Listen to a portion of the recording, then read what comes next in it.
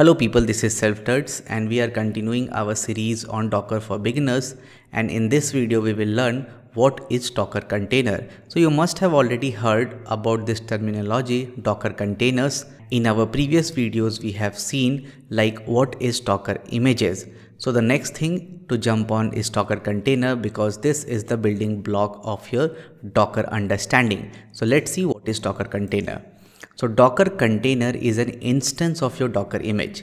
So we have already said that Docker image is a blueprint, and if you understand in the terms of object-oriented programming, you can say that Docker container is an instance.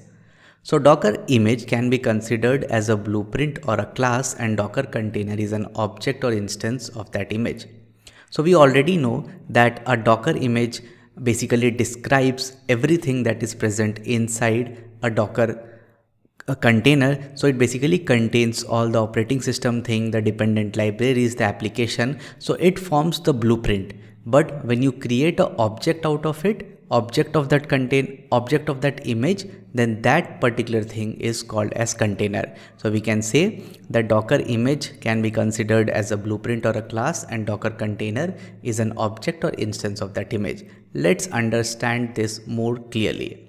So let's say this is a Docker image and which was hosted on the Docker registry, and then we downloaded it to our local machine using the docker pull command, and finally we can create n number of containers out of it. So there will be one Docker image on your local machine, and then you can create multiple Docker containers out of it. So one container is called, let's say, container X, one is container Y, and another is container Z.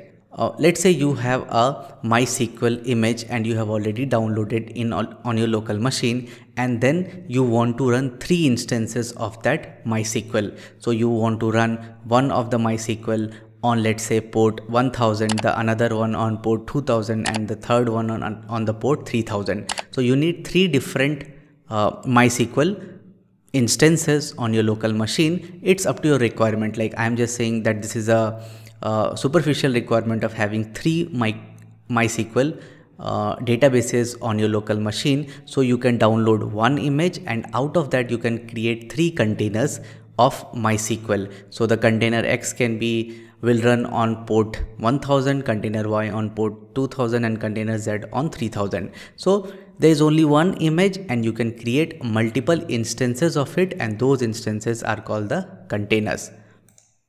So each container contains what? Each container contains the operating system. Since when we create a Docker image, we already provide that, okay, this image contains either Ubuntu or Windows, or inside the Ubuntu it can have multiple flavors. So inside the Linux we can have multiple flavors. So those operating systems can be present here. And then operating system libraries, let's say curl, or let's say SSL libraries, anything. The third thing is the application dependencies, and the fourth thing is the application source code. So here in container X, basically when we distribute MySQL, we distribute it as binaries. So the application source code can be considered as the binaries. Application dependencies can be some of the dependencies which is needed by MySQL to run on Ubuntu machines. These are the 4 things which this container X will present.